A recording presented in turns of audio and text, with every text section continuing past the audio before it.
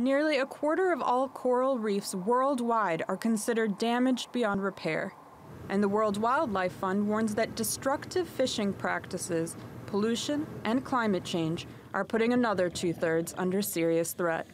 But the reefs around the Caribbean island of Bonaire near Venezuela offer some hope.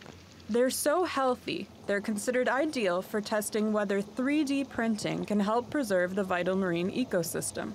In Bonaire, we have the luck of having long-term data in terms of coral reef health, in terms of coral reef protection, in terms of low outflow of human impact. Scientists at the Ocean Learning Center are using something called rapid layered printing technology to design structures nearly identical to the natural coral formations. They hope the artificial coral made by 3D printing will encourage growth.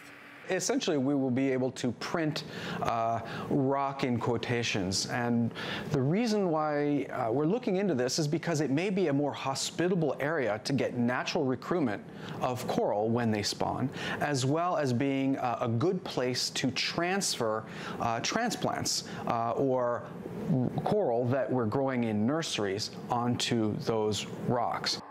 Reef-building coral is a tiny animal that builds a calcium carbonate shell around itself and survives in a jointly beneficial relationship with algae. The artificial coral will be 3D printed using sandstone and limestone.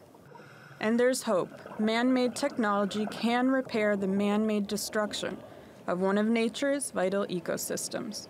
Sarah Jones, TRT World.